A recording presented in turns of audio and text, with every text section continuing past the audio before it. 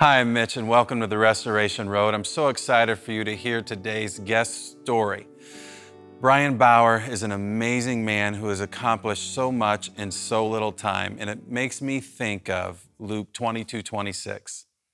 You know, Jesus said, our culture, this is 2,000 years ago, it's very similar today, it's the exact same thing. He said, our culture tells you, if you want to lead, lord it over others. But Jesus said, I tell you, there's a different way. If you want to lead, serve.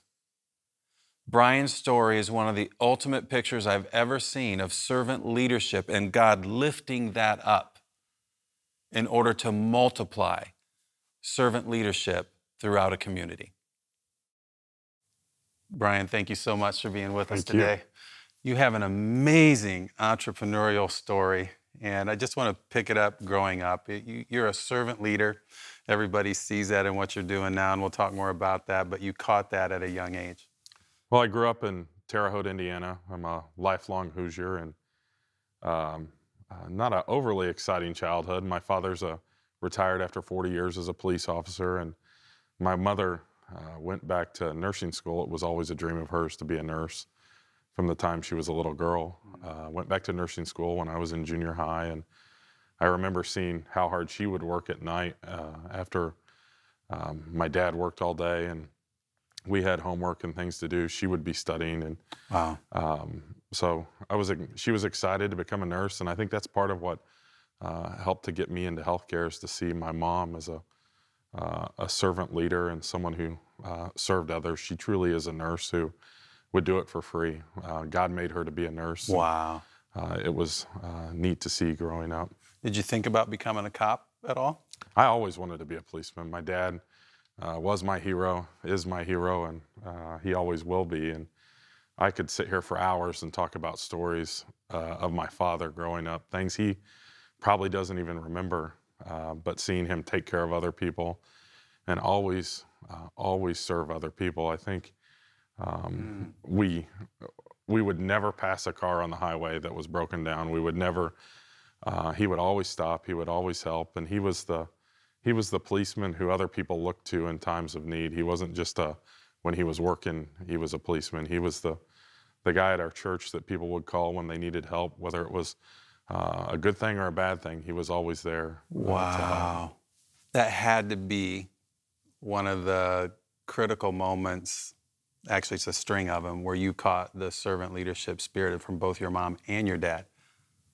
Absolutely.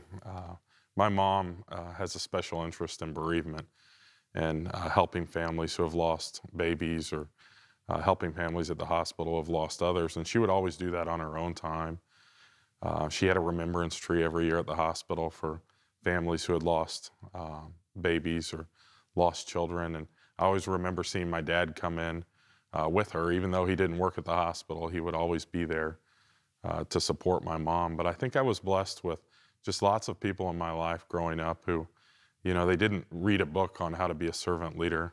It was just who they were. I remember Bob Basler. He owns a grocery store in Terre Haute, and he's been able to compete in a market where there are bigger chains with lower prices, and Yep. He's always competed on taking care of his employees and taking care of his customers and doing what's right for them. That's proof that people value that. Absolutely, absolutely.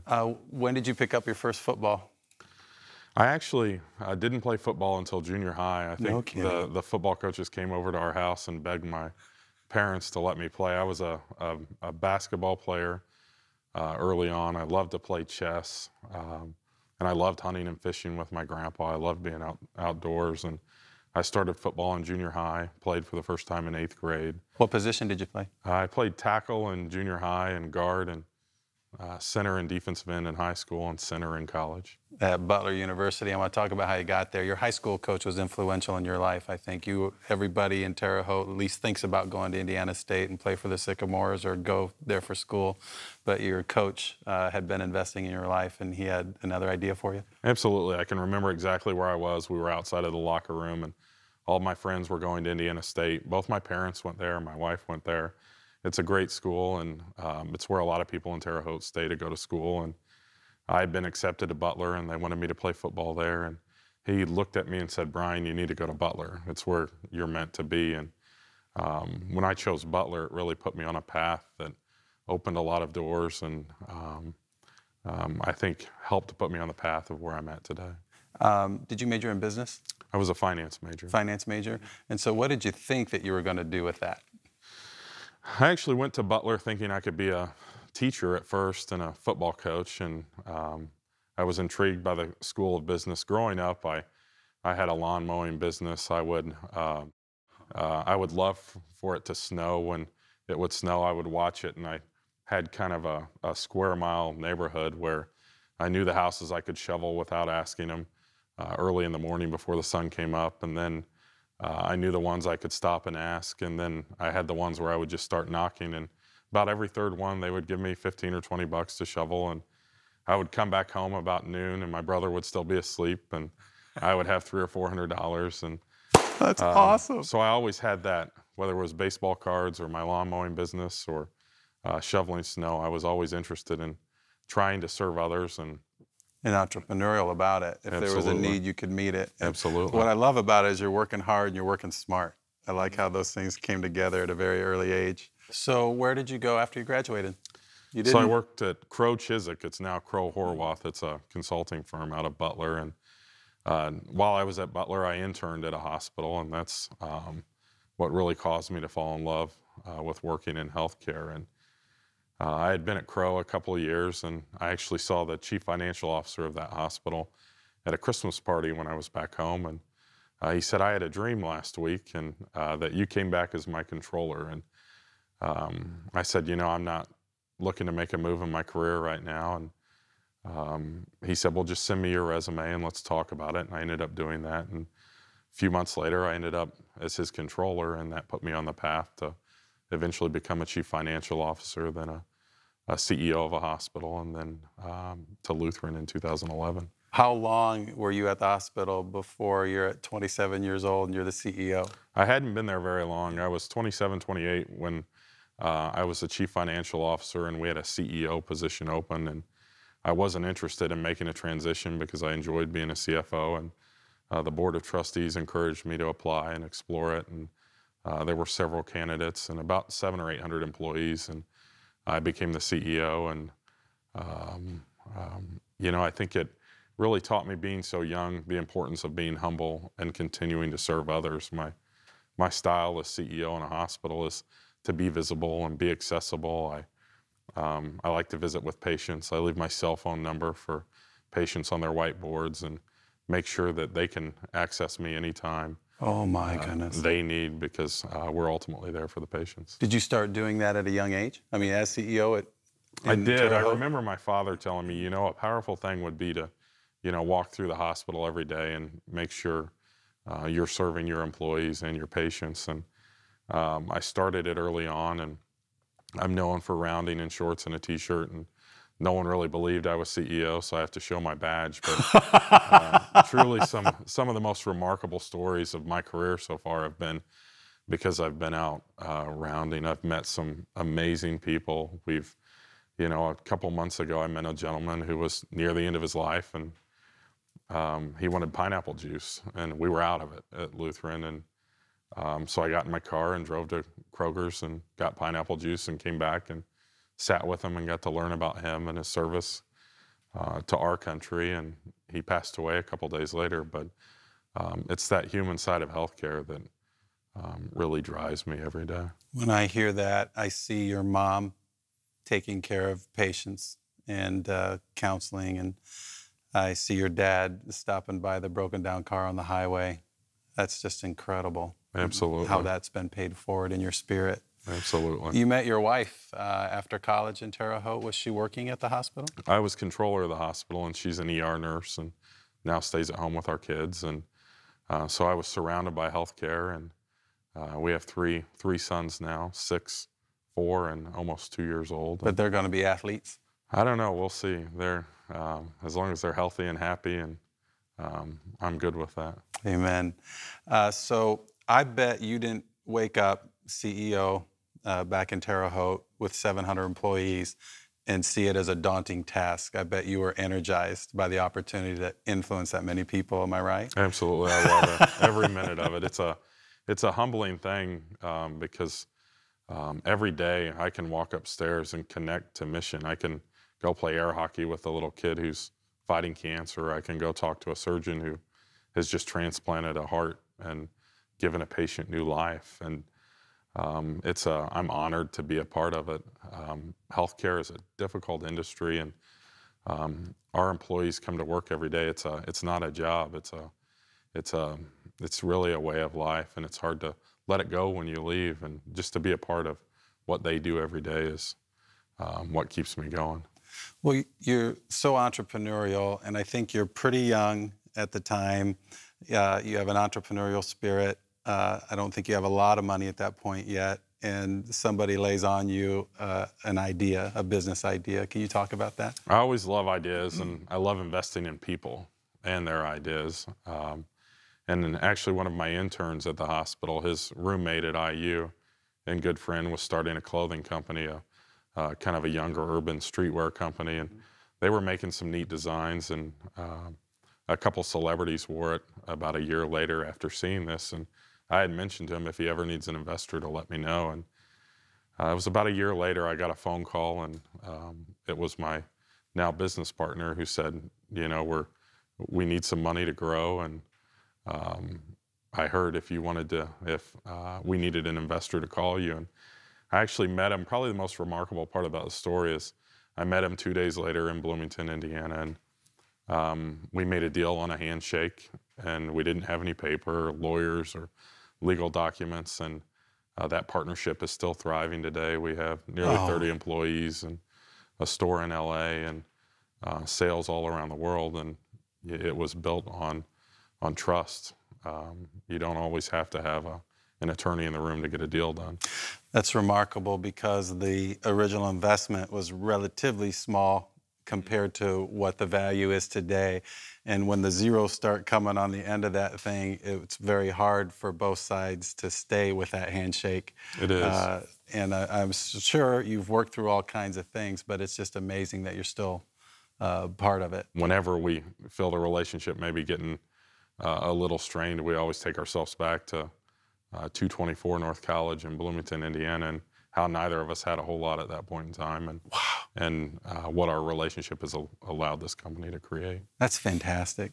So you're 27, 28 years old, CEO in Terre Haute Hospital. How do you end up in Fort Wayne? I got a call that Lutheran was looking for a CEO of the hospital, and it was actually one of the most difficult decisions of my life because I was in Terre Haute, Indiana, where I'd grown up, CEO of a hospital in my hometown, and I was presented with an opportunity to go to a larger hospital, yet stay in Indiana. I never really wanted to walk away from this state, and so my wife and I talked about it and prayed about it, and I said, well, let's explore it and see if it feels right. And I remember coming up here, and we kind of secret shopped Lutheran, and I walked through the lobby and asked people about Lutheran. We had dinner at the Oyster Bar, I think, and we asked people there what they thought about healthcare in Fort Wayne. And I ended up applying and met with the board and Chuck Surak, who, coming to Fort Wayne, I've met so many great people, and Chuck's become a dear friend, and Mike Eikenberry, and people who have continued to serve as mentors for me here. But we explored the opportunity, and ultimately were offered the position, and there were a lot of tears the day I announced in Terre Haute, for me especially, but it's been a great move for our family, and Lutheran truly is one of the best systems in the United States, and every day I drive by it, I'm just humbled that I get to be a part of it. How was leading Fort Wayne Lutheran Hospital different than being CEO in Terre Haute? It was a bigger facility. It was about 5 times the size Lutheran is, and I'll never forget I stayed in a hotel for the first few weeks before my family came up here, and I was just astonished by the size of it, and I rounded on the weekend in a polo and shorts, and no one knew who I was at that point, and I remember the OB department wouldn't let me in because I didn't have my badge with me, and they didn't believe I was CEO, but I remember someone giving me advice. They said, a big project is just a bunch of small projects rolled up into one, and that's been kind of my approach to Lutheran is, while it's a bigger hospital, it's still people taking care of each other, and just more departments, and takes a little more time, but still just great nurses and doctors and people taking care of their community. I know there's a CVICU nurse that's just outstanding. She is. My baby girl. Absolutely. How long were you CEO of the hospital until you became CEO of the entire network? I came here in 2011, and in 2013 I became network CEO over all 8 facilities in Northeast Indiana. Did that involve a different board making that we determination? have a network board that's over the entire network, and that happened in the summer of 2013. I would say the theme there is the Lutheran Network knows a good deal when they see one. I'm impressed with that. Could you talk about your faith journey? You grew up in a Christian home, and talk about when you made faith real for your own life. Absolutely. I grew up going to church every Sunday. It was a priority for our family. If it was snowing, no matter what, church was a priority. And a strong faith with my grandparents. My grandparents played a very important role in my life. I loved being outdoors with my grandfather, and I think there is a connection to God and being outside. And I spent a lot of time growing up with my grandpa outside.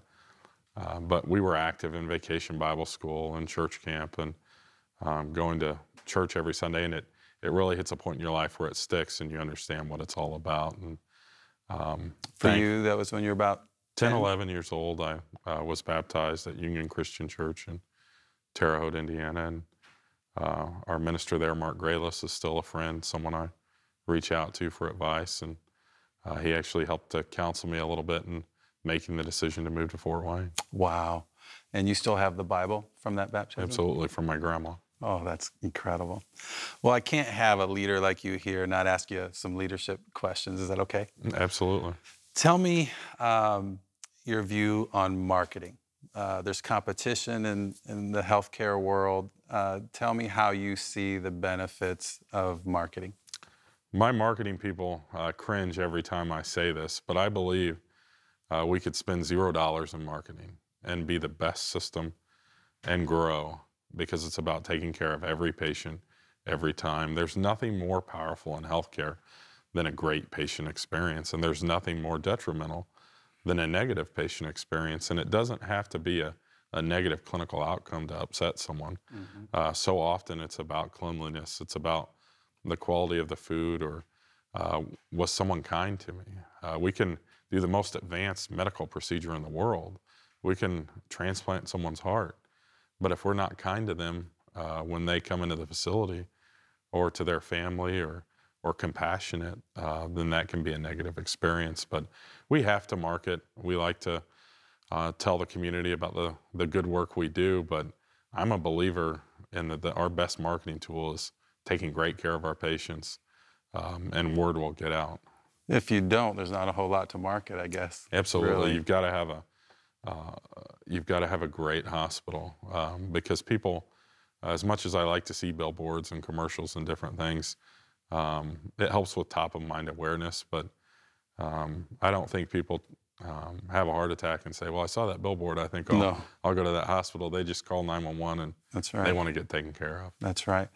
So I wanted, what you said there dovetails a lot into management. What kind of management style do you have, or leadership style, and how do you implement that with your team directly working with you, and then the ripple effect throughout the whole network? I have a pretty informal management style, and again, I don't think I'm a traditional boss, and I think that comes from being acutely aware of my age. When I was first made CEO, I always tell people that if I have to force someone to do something, then I failed as a leader. They should do it because they know it's the right thing for the mission and for our patients, and that we've built consensus for it. It should never be you have to do this because I'm the boss and I'm telling you to do it.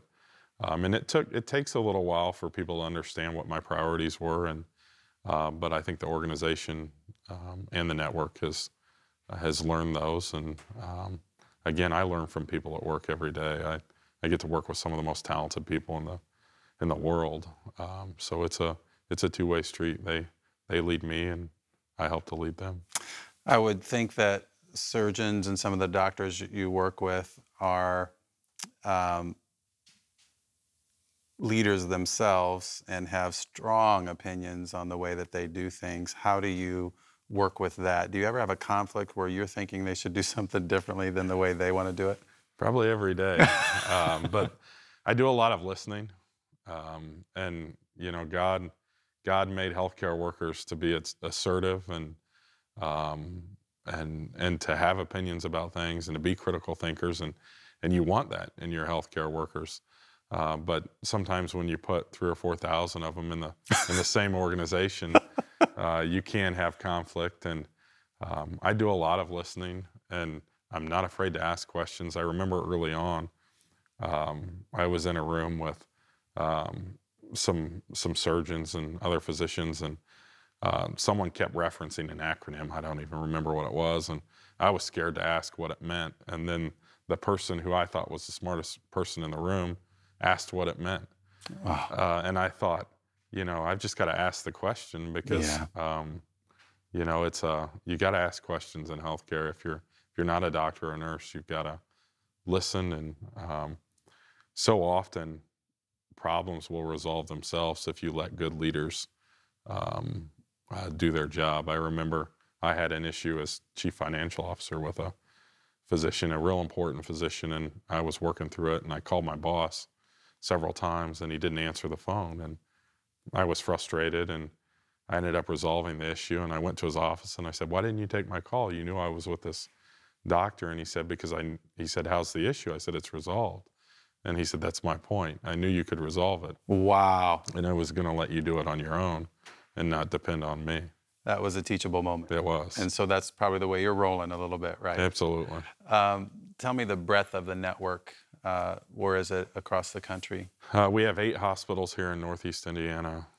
St. Joseph Hospital downtown, Fort Wayne, Bluffton down in Wells County, Lutheran, our orthopedic hospital on Lutheran's campus, our rehab hospital, DuPont Hospital on the north side of Fort Wayne that delivers almost 250 babies a month, which is just tremendous. Kosciuszko Community Hospital in Warsaw, Indiana, and then a critical access facility, Duke's Hospital in Peru, Indiana. Do you have a vision, mission, values? As a network, we talk about that a lot because getting that down to the bedside and to everybody in your organization, all 8,000 people, is just a daunting task. But we have what we call a community cares culture, and everything we do falls under a community cares pillar, and it's people, finance, quality, safety, growth. And we try and align every meeting and everything we do underneath those pillars. Safety is probably our biggest focus over the past 3 or 4 years. It's a thing that healthcare struggles with nationally, and we've really been trying to lead a culture of safety in our organizations. That's awesome. I've asked you about marketing, I've asked you about management. Now I want to ask you about money. You have the finance background. What kind of a leader are you in terms of the financial part of it? Do you take risks? Or are you very conservative? How do you handle that? I'm a risk taker.